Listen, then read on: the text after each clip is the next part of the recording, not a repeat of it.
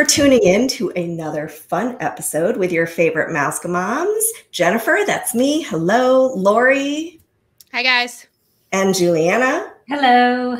We are so super excited for today's episode. We are joined by an incredible, fun guest. We're going to put all of his information in the show notes, so don't worry about that just yet. But I want to bring on and introduce our guest today. His name is Brian Volk Weiss. He is an entertainment powerhouse. He's the founder and CEO of Nacelle Company, which is a media company known for leading the charge in pop culture and the documentary space. He is a director, executive producer. He created, directed, produced some of the greatest Netflix shows that we have all been binge watching during quarantine, or what is it in Paris? Confinement. These include one of my favorites that I actually watched with my 19-year-old, Down to Earth with Zac Efron. Love him. Love this show. The movies that made us, the toys that made us, which was a huge hit with my husband. The list goes on and on. But for today, we are super excited to talk to him as it relates to the Mouse Moms. We were so excited to see his name and signature style of the documentary on the Disney Plus series Behind the Attraction. So we are humbled to have him here with us. Let's bring him onto the show. Brian, welcome. Hi. Hello. Thank you for having me. Thank you for being here with us. Yes, this is awesome. So we can't wait to talk with you. But of course, first, we always do a little ritual with our guests, and we ask them to share their favorite Disney cocktail, or as we say it, a Mouska cocktail. So what do you have for us? Well, by complete coincidence, my favorite Disney character is also my favorite drink, and if I had to guess, it's probably not a coincidence. But Donald Duck from day one has been my favorite character, and I love. I call it the Donald Duck drink. So whenever I order it, I'm always like, "Can I get the Donald Duck thing with alcohol?" And they know what I mean. My favorite fruit is apricots, and I'll tell you a fun fact. Until I knew that I was going to be asked about this, I never actually knew what was in the drink. I just knew that I liked it. So I Googled it, and I was like, oh, yeah, that's why I like it. It's apricots. And there's all these fancy French things in it, like blah, blah, blah, de coco or something. See, that's how I say it. But yeah, so I'm gonna stick with the apricots because I can pronounce that word. That's perfect. I mean, you need a drink that you can pronounce. So it's Cointreau, which is orange, apricot brandy, and the French thing that you said, creme de cacao or whatever. Which is chocolate, right? Yeah. So is this a very sweet drink? Yes, it's extremely sweet. That's what I like. Like when I was in college, I was the guy at the bar drinking Zima, and all the other dudes were making fun. So the women were probably making fun of me too. They were just doing it behind my back. But yes, I like the sweet drinks. That's my thing. I mean, the sweet drink Zima, that cracks me up. Talk about nostalgia, which is like your shtick. So there Zima, you go. Zima. I was gonna say this drink sounds awesome to me. So it's apricots, chocolate, sweet. I'm good. Well, you're all about the sweet stuff all the time. Juliana and I are like. I think it needs bourbon. I think it's rum. And rum is my favorite. I could be wrong about that, but I think it's rum. Is it rum? I don't know. It doesn't say that there's rum in there. No, rum it has my favorite alcohol. It says brandy, but I think apricot brandy would taste so sweet. It would taste more rum than it would the other. Thank you for covering for me, Lori. No problem. Good save. I don't know. We don't do that often, so no. Apricot brandy reminds me of peach schnapps, which I had bad experience. No, it doesn't. Peach schnapps is a whole different ballgame. I would love to try it. I just want to add bourbon to it. I think it sounds good. Let me know that it can't be made worse. So it sounds good. It can only be improved. And I'm wondering why it's Donald Duck. Like, does Donald Duck drink brandy? That's very odd. I don't mean to give away any of the magic, but if I had to guess, there was a bartender giving a bunch of names, And it was just kind of like, here's the drink, here's the name, here's Sounds the good. So where were you first served the Donald Duck? I could be wrong, but I'm 99.999% sure it was Disney World. Oh. Yeah. And wait, was this Club 33?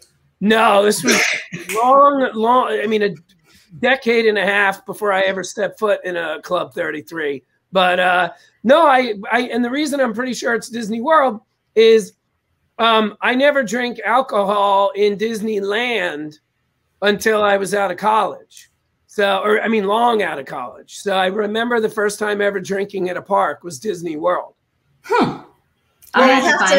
We'll have to make it our mission to bring it back. It's going to make a comeback. We're all going to go order the Donald Duck next time we're there, and we'll see. We'll see how it goes. We'll report back. Bring it back.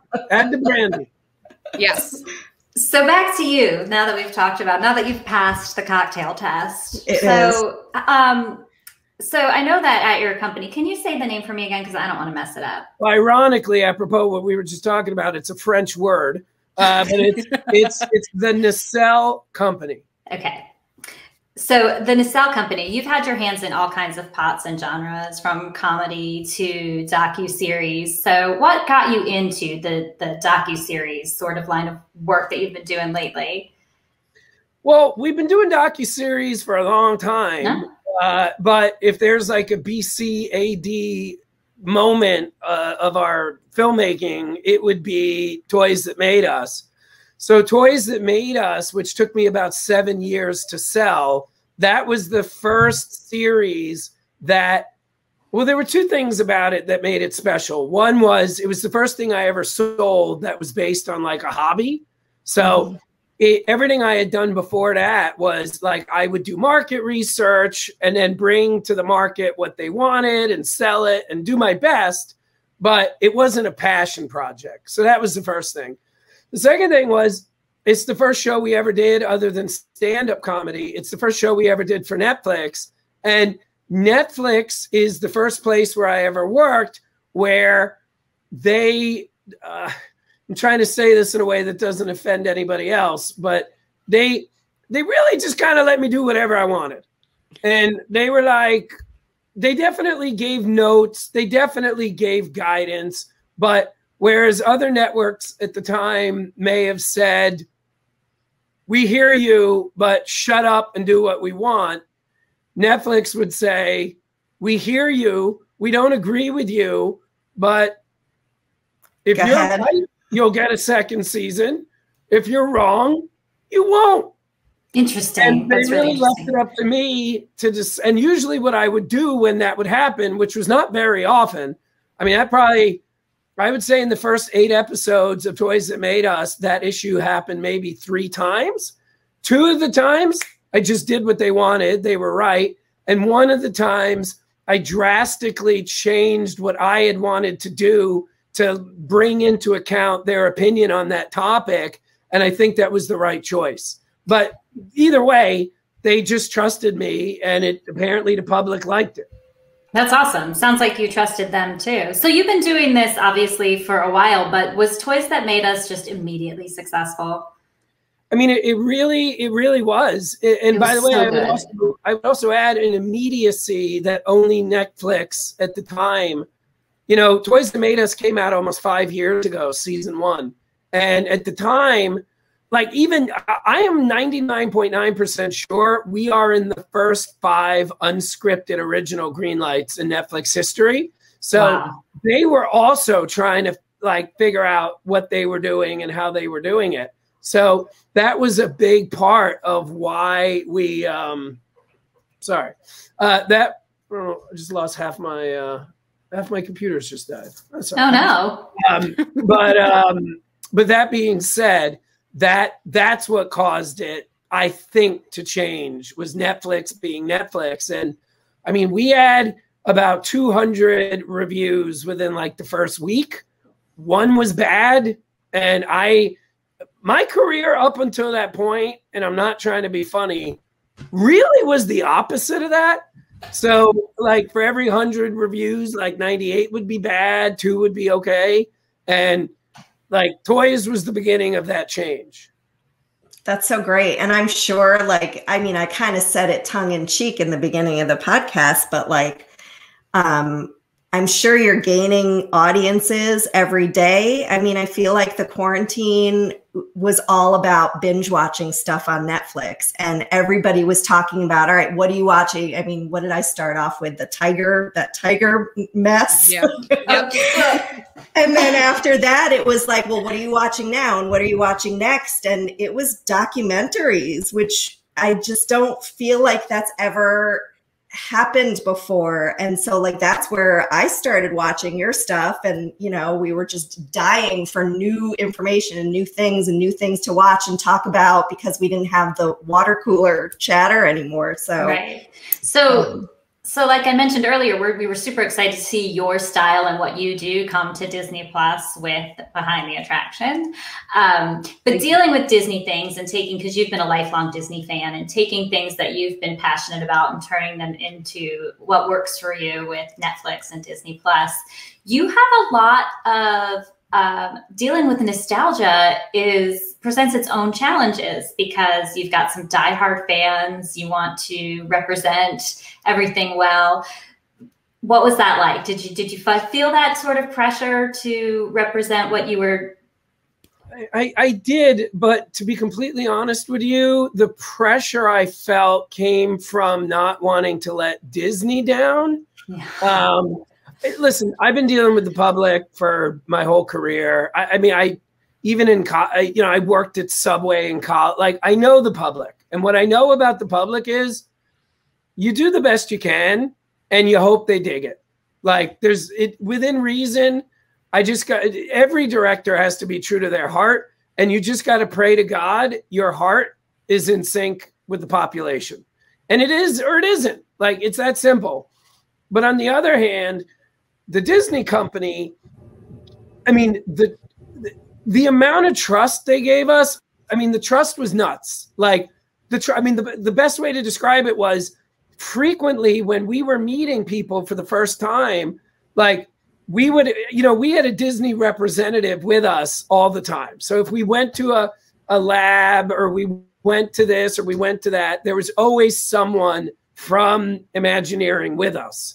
And basically we would go in somewhere and they would be like, and the Disney person the Imagineer would have to be like, it's cool. And then the person would be like, okay. And they would literally show us stuff, I exaggerate not, that like the public will not be aware of until like the early 2030s. Like, so are you allowed to talk about any of it? There's two things luckily I can talk about to make you understand my point, because Disney has already made them public, but 90% of what we saw is not public. But two examples I can give you: the robot that could jump, that's now Spider-Man. Oh my God. We saw that with no costume in a warehouse while it was being tested. I was with, the crew, Rob and Henry, like we were like all that, whatever. We leave. We just stood outside looking at each other for about 30 seconds without talking. Like, it was nuts. And the other thing we were aware of was those lightsabers that like are a hilt and then become a lightsaber. So we had seen that. We had seen both of those things in like the end phase of the prototype phase. So imagine what I'm not telling you. I can't. I can't. Yeah. I don't even want to know. I'm awestruck right now. The other thing I'll tell you, and I never know if people like this or it annoys them, but we did this thing. Do you guys know what a third shift tour is? No. So that's where they let you be in the park from 9 p.m. until 5 a.m. How does one get one of these tours? You have to be special. You have to be Brian. They'll show to Disney Plus. It's very helpful. It's probably the third or fourth greatest thing that's happened to me in my entire career. Like, wow. It was bonkers. But I'll tell you two things from that. The first is I assumed for weeks ahead of time. I was like, this is going to be the greatest thing ever. I've never been to a park and no one's in it. Like, we're going to have the park to ourselves, da, da, da. There were thousands and thousands and thousands of employees there. Like, the thing I'll tell you, and I never, like, I hope Disney doesn't mind me saying this. We were there the first week of August at like 2 a.m. in the first week of August. We saw a full stack, full dressed everything rehearsal of the Thanksgiving Day parade. Like, that's the kind of stuff we saw. And then the other thing, and again, this is the part where I'm like, I hope this doesn't annoy you, because like sometimes it's annoying to be told things that it's like not really telling you what I'm telling you, but let me tell you this. On one of the newer attractions, I'll leave it vague. I mean, very new, like less than 2 years old.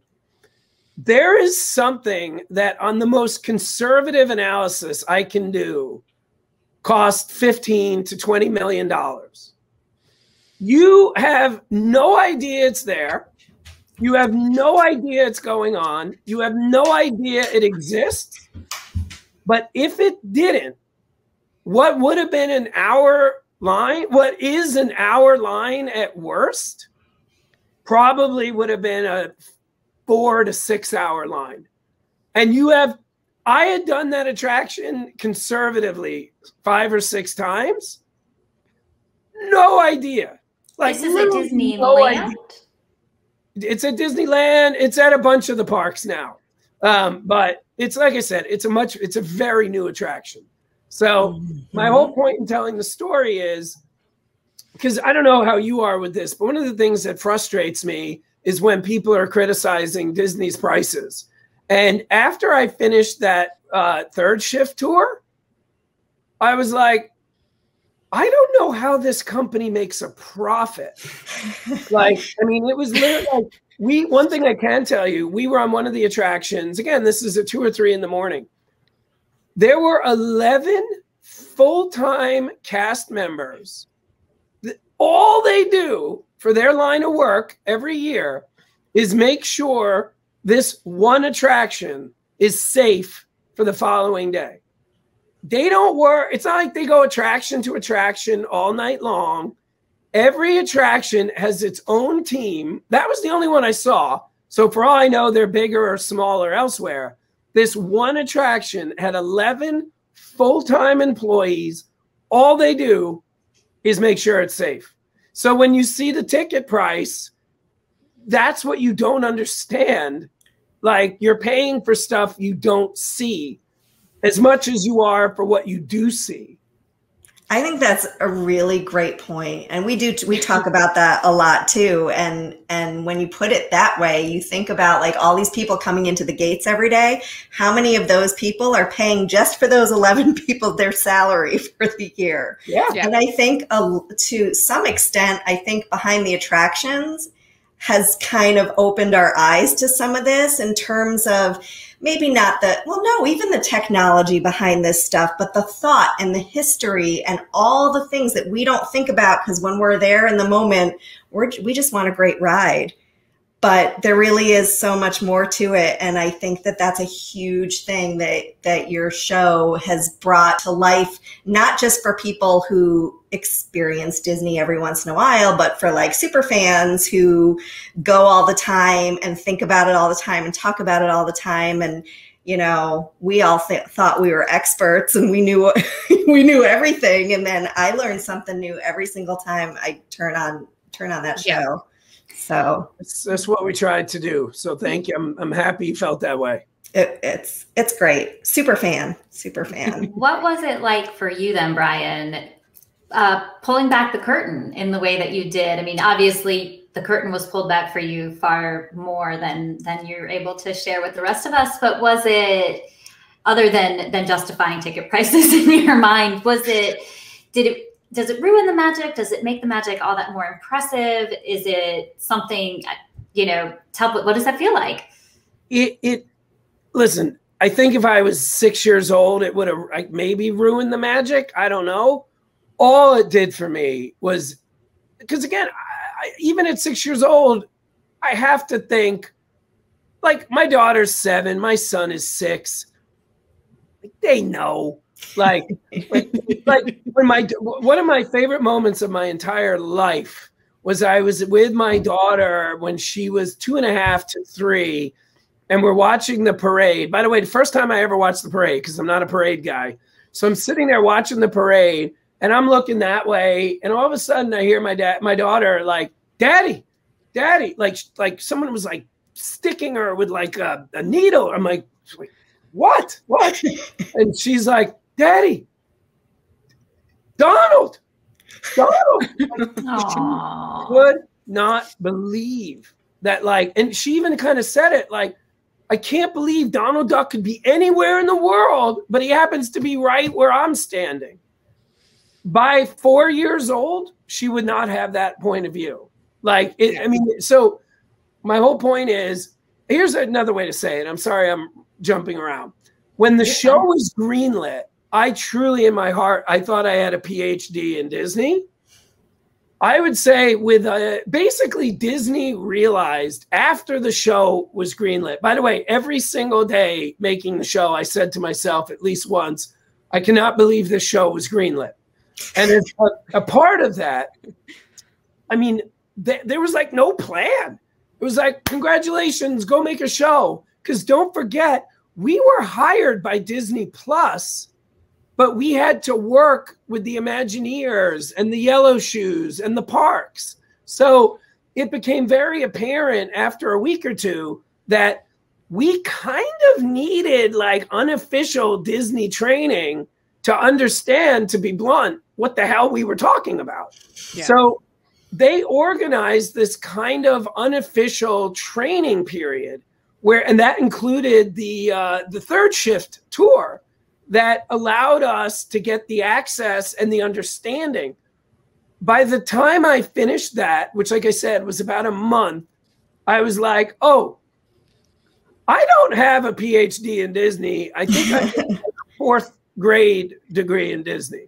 Like, wow. Yeah, we didn't get it. And I remember the moment it became apparent to me.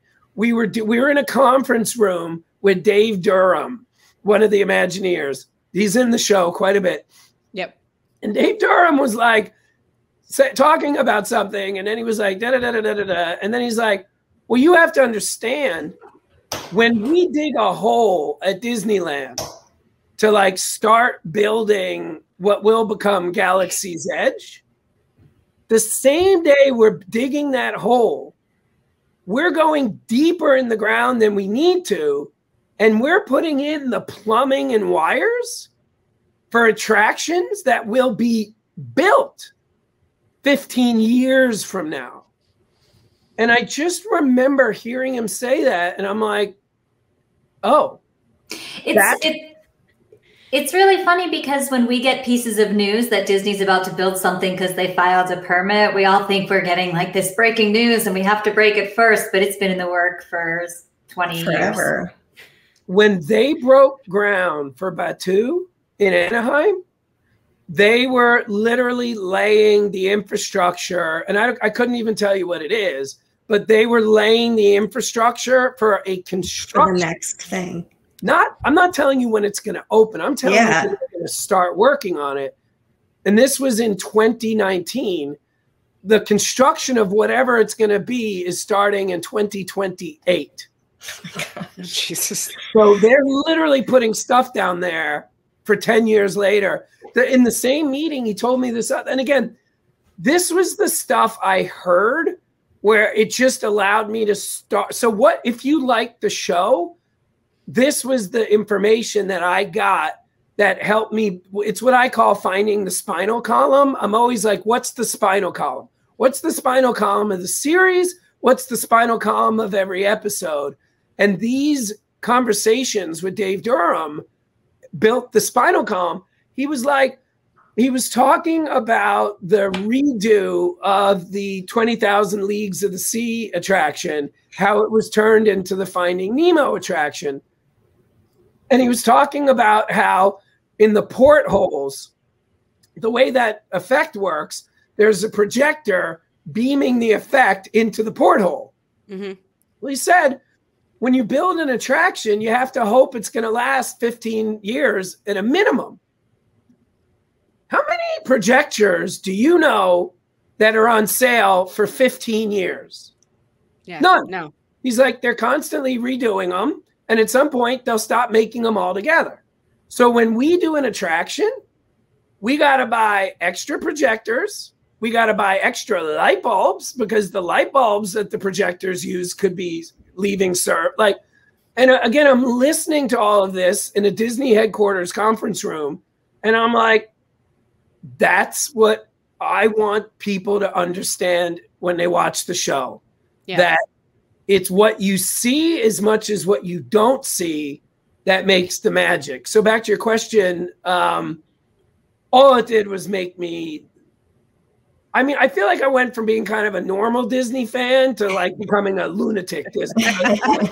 There's no such thing. Welcome to the club. I'll tell you what I qualify as a lunatic fan. I have been going to Anaheim since I was 5 years old. My grandparents lived out here, all that stuff. About a month ago, I was going to the park with my wife to see a movie that was premiering there. And we're walking through the parking lot, a parking lot I have walked through conservatively 10 dozen times, maybe 20 dozen times. I mean, I have been there at least twice a year, probably other than college, my whole life. And then while making the show, I think we were there 89,000 times. So I have walked through that parking lot a trillion times. We're walking through the parking lot, and my wife says to me, Are you crying? I have seen the top of Space Mountain. That's sorry, I assume I can't curse. No, that's it. That's all I saw was like the top 3% of Space Mountain. But I hadn't seen it in a year and a half because of COVID. And I wasn't crying, but I was definitely You were crying. It's okay. My wife has absolutely seen me cry a billion times. So I will say it was tearing up. Jen stopped the last time she saw Happily Ever After. But again, half of it was because I love the show. And the other half was, oh my God, this is such a sense of normalcy returning that we're having fireworks in Disney World. Like, yeah. Yay, hallelujah. And then, Delta variant and but fireworks in the same movie I'm in. Like what? You and I are in the same movie. Yes, we're in the same movie. And I think that's fine. And I think that's fine. And I heard you say on another interview, I heard you talking about that spinal column, and it was so interesting to me. And you were talking about particularly your It's a Small World episode and the French girl singing. That broke the whole show. My God. And now every time I watch it again, I'm thinking in my mind, I have your voice in my mind talking about the meaning behind it and and as if it wasn't sentimental enough already. And yes, ladies, I am sentimental and I cry. Yes, you are. I can't watch that anymore. And the same thing, I watched it again last night. I'm like, guys, you have to see this. And I made my kids come in. I'm like, just watch this. And they're looking at me like I'm insane, but it's so true. And I think that that's the beauty, and that's the success of all these shows that you've done. Like, you hit this nerve in us with, I think it's the nostalgia. I mean, I loved the Zac Efron series. I thought it was so cool. It was a cool thing for me to relate to my kid who's so into the environment and engineering and all that. But on a whole other level, the movies that made us, the toys that made us, behind the attractions, it's that nostalgia, and that, like, especially in this time of COVID and things with the world not being all right, I think that's exactly what we need. And I think that's why this in particular is resonating with so many people. And it's such like it's interesting, and it's, you know, let's look at this ride that we think we're experts in. Attraction, Jennifer. Sorry. Attraction. You're right. How You're right. dare you? Words are important. Speaking of words and titles. Podcast? What the? Speaking of titles being important, before we let you go, Brian, I have one thing that I wanted to get to the bottom of, and I didn't know if you could help me. Well, first of all, have you met the Bobs? We refer to them as the Bobs, Bob Chapek and the other Bob Iger. Bob Iger. I have met Iger. I have not met Chapek.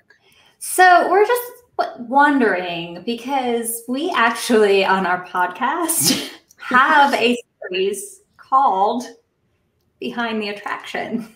And we are convinced that Bob and Bob listen to us.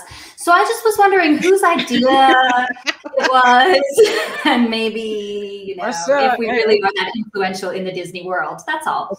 That's a great question. No one's asked that before. So the way the show came about was the week after Toys That Made Us came out. I'm at the airport at 5 a.m. and I mean, literally out of a movie. As I'm putting my phone into the tray to go through security, through the x-ray, I get a text from the head of our, mind you, it's 5 a.m. I get a text from the head of our accounting department, Daisy, but I'm putting, so literally for 2 minutes, I'm like, why is the head of accounting text? She never texts me ever. Why is she texting me? Like, did someone take all our money? Like, this is bad. Did we miscalculate something? I get my phone, and she had texted me a screenshot of The Rock's Instagram. So I guess she didn't think I was cool and followed him myself. But it was a picture of him watching Toys That Made Us on his private jet. About 3 days later, approximately, I get a call from his company. And at that time, like, I don't even know if I would have taken the call. I would have thought it was a prank. I took the call. Long story short, he loved the show. It wasn't him. It was someone at his company. We got in business, and we pitched a show that had absolutely, positively nothing to do with the parks. It had nothing to do with Disney. And the guy we pitched, a guy named Dan Silver, called me later and was like, hey, man, good news, bad news. The bad news, we don't want that show. We don't like that show.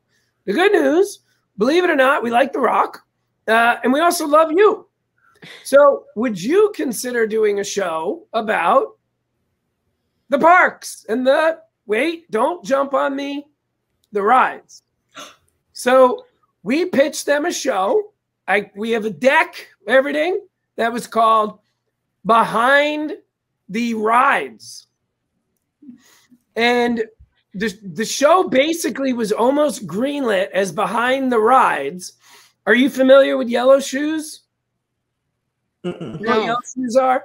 Yellow Shoes is the division at Disney that basically films everything that is filmed in the parks. Okay. So they, in the greatest, nicest way, because I know this word can come off as derogatory. I mean, this is the greatest compliment in the world. They chaperoned us everywhere we went. And it was the head of the Yellow Shoes, Sally Connor, who, by the way, she's one of like 5 people that after Disney Plus said they wanted to do the show, 5 other departments had to sign off on the green light. She was one of them. And it literally at the end of the meeting that was make or break for the show, she was like, oh, and just a tip, we don't call them rides. And that is how the show became known as Behind the Attraction. So what you're saying is that not only are Bob Chapek and Bob Iger super fans of our podcast, but so is Dwayne "The Rock" Johnson and the Yellow Shoes. When I met Iger, Dwayne was with me, and the only thing the 3 of us talked about the whole time after we were done with the hellos was your podcast. Yes. You're actually, I'm not surprised. We're all going to get sued now, but I have to be honest with you. Thank you. Thank you. Thank you for confirming. We actually talked about stealing your title. So, okay. Well, being now let's not call attention to that, Brian.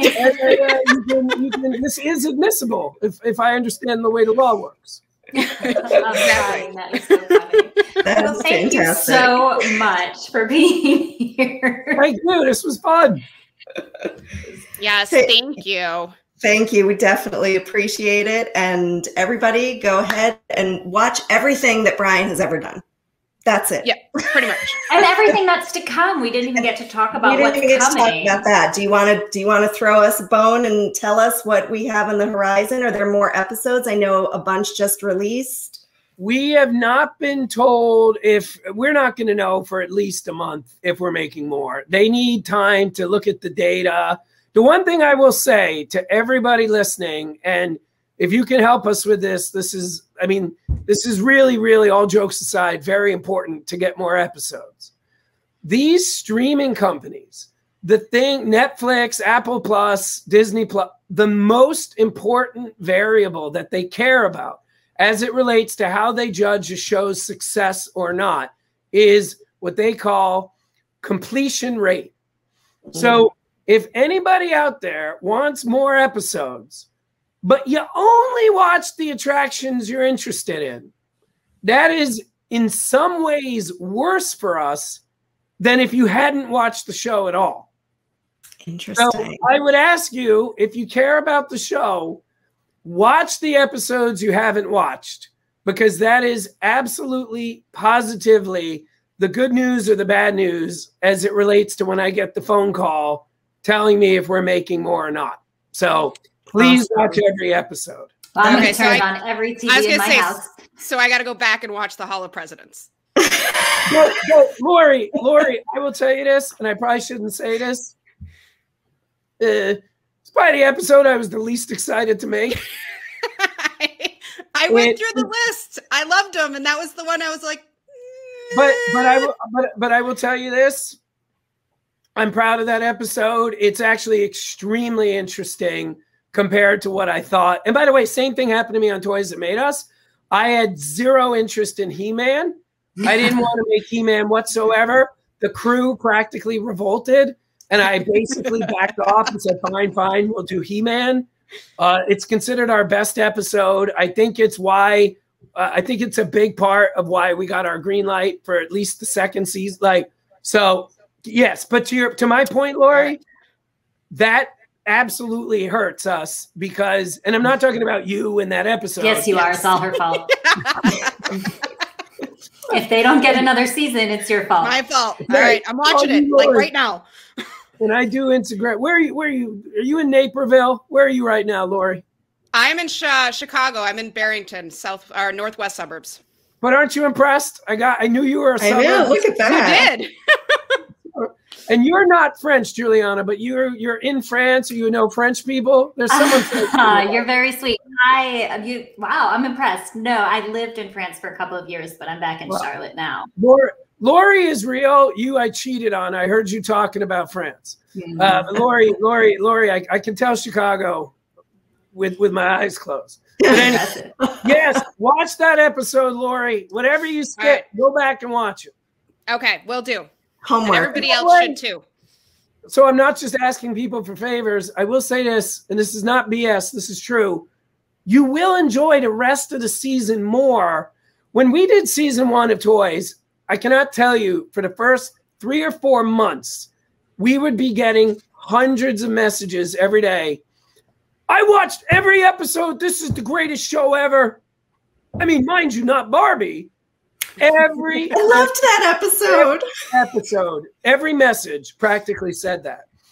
About months later, we started getting messages that said, I love this show so much.